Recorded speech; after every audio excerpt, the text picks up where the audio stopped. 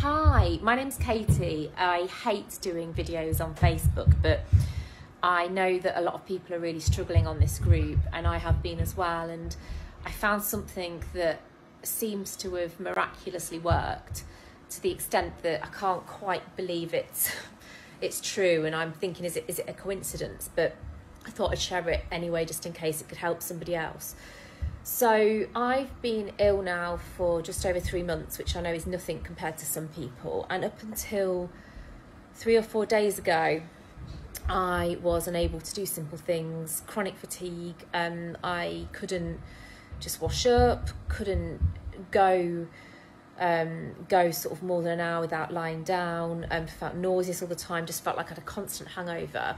Literally was thinking, I don't know how I'm going to continue living like this. I had 60% lung capacity, which they think was a result of the pneumonia I had 3 months ago, but also they suspected I probably had long COVID and didn't really have a solution as to how to help me.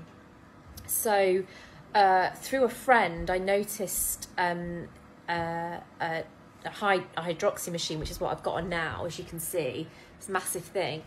And I saw them using it on Facebook and just thought I'd inquire, and spoke to a guy called Richard, who was really non-salesy, sort of really knew his stuff scientifically. And I'm kind of really sceptical as to how, can this hydrogen therapy, which is essentially what this is, so this is me breathing in, I believe, I don't understand the details, I think it's 60% hydrogen, 40% oxygen. And I thought I'd just give it a go, not really expecting to see much difference. Anyway, I've been doing this for 4 days now, and I started with just 15-minute sessions 3 times a day, which is what you're supposed to do. I've worked up to 1 to 2 hour sessions a couple of times a day, and I have gone from being able to do nothing to feeling normal again. Today I went into town, did some shopping, went for some lunch, had a couple of cocktails, came back, done some yoga.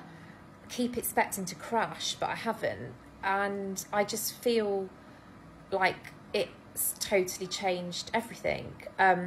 So I kind of was thinking I'll leave it for a bit longer to see if there's a catch to this and it doesn't sustain how I feel. But like I said, there'll be some people that might just want to look into it straight away because they're desperate.